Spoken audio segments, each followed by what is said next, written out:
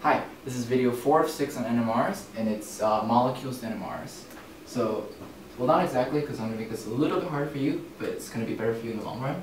So, let's say if I give you this chemical formula, I want you to first get the molecule from it, so you can pause your video if you know how to do that. If not, we'll use degrees of unsaturation here. So the formula for degrees of unsaturation is just the degrees of unsat is equal to 2 plus 2 times the number of carbons plus the number of nitrogens minus the number of hydrogens minus the number of halides in our molecule, represented by X. And halides are just fluorine, chlorine, bromine, iodine. Okay? And let's see. Okay, so pause the video, try this out, and tell me what you get. Okay, so hopefully you guys got this.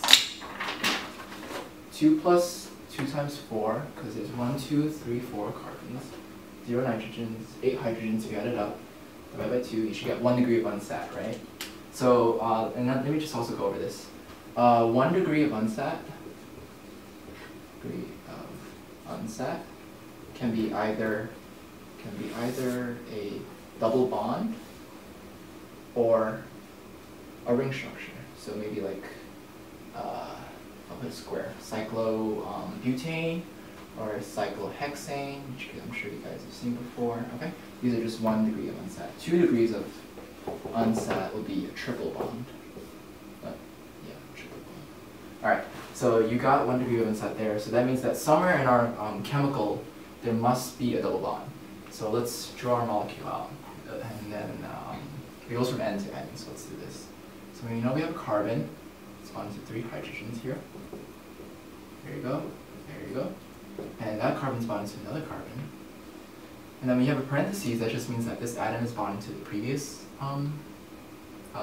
So you have an O. And then you have another O. This guy is bonded to the carbon. And then you have CH2, CH2. You have CH3. Okay, there you go. And then let's see, that's our basic molecule right now. You might think that something looks a little weird here because this carbon only has 3 bonds, and you're right, good catch.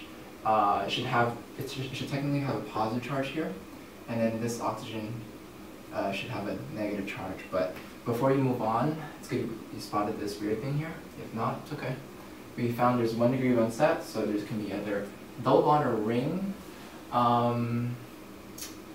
Usually on a test they'll tell you if it's cyclic or not, so, but I didn't tell you here. But we have a structure here and it needs a double bond, because that's a degree of unsat, so that goes right here.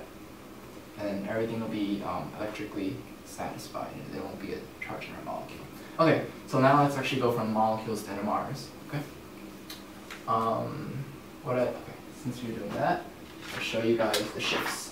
By the way, if you don't understand the chemical shifts and like the basics of an NMR, you should look at my videos 1 of 6 and 3 of 6 of NMRs. They cover why the chemical shift numbers go up, shielding and all that, and equivalent hydrogens. So if this doesn't make sense to you, you want to go back and check those out. Okay? So let's do these hydrogens here, because they're the farthest away from other hydrogens. So their chances of them seeing splitting is not that high, because they're probably not 3 bonds distance away from the hydrogen. So, but let's check. So 1 bond, 2 bond, 3 bond, 4 bonds, 5 bonds. It's way too many bonds. No way there's any splitting going on there. Are these guys equivalent? Let's see.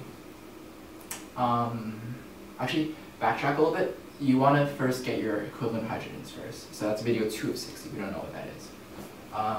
If you watch video 2 of 6, then you should know that these hydrogens, I'll label them as HA, they're all equivalent. Because if you didn't watch it and you think that this guy is closest to the O, right, as opposed to this guy, which is farther away, it's not true because they're constantly spinning. Okay, an example over here, let's say this is the carbon and the carbonyl, carbon bonded to carbon double bonded to oxygen, that's called a carbonyl. It's right here. Your bond is spinning constantly, so all 3 hydrogens are going to be in the same environment eventually. So they're all equivalent. And they're going to be equally deshielded and have around the same chemical shift. So that's HA. Let's see. These 2 hydrogens, is HB right here, because they're not equivalent to these guys, because they're closer to the electronegative atom right here. Because HB are 1 bond, 2 bonds away from the O, and these guys HC, they're all equivalent because once again they experience the spinning thing that I was talking about. So these guys are 1 bond, 2 bond, 3 bonds away from the O. So they're going to be what? Shielded or de-shielded compared to these guys? That would be shielded because they're farther away. So okay, so we have that. Now we can use our shifts, which I check out from our shift tables. You guys should have that on the test.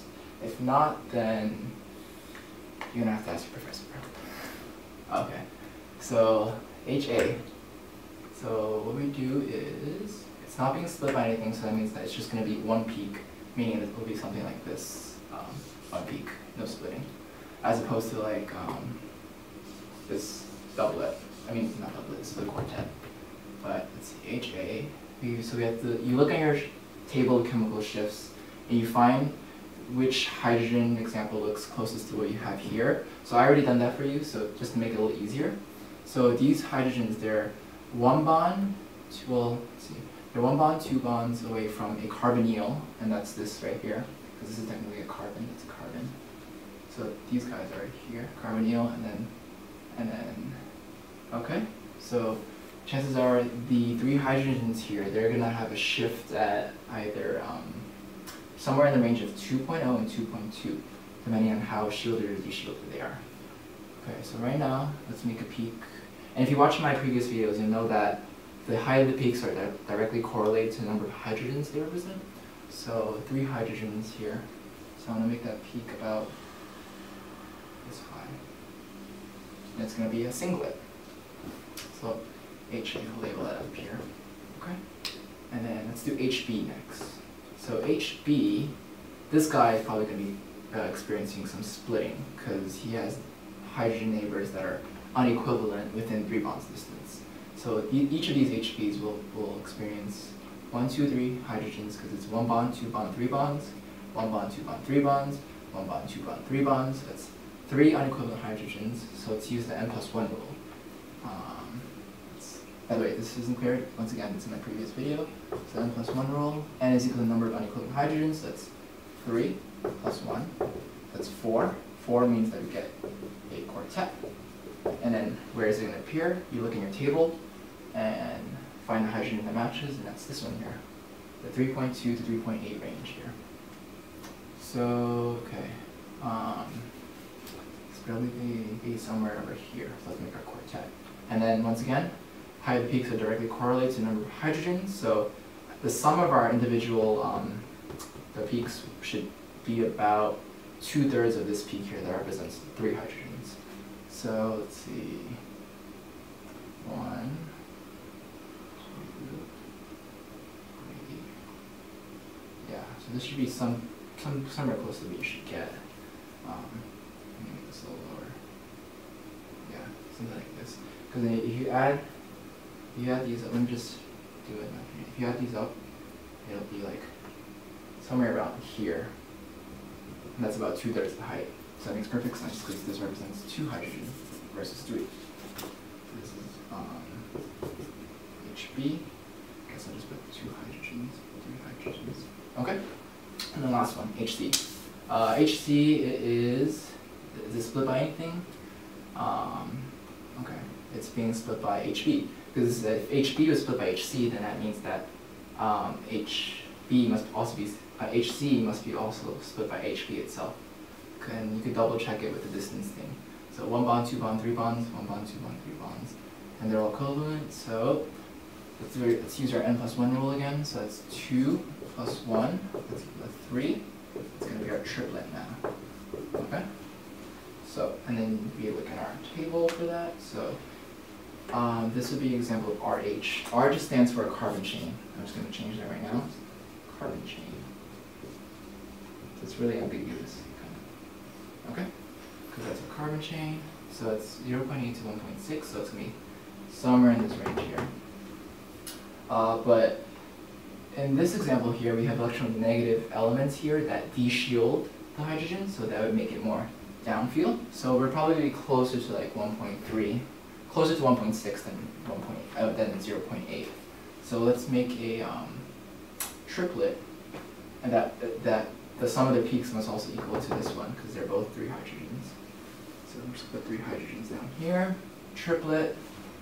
So let's do this.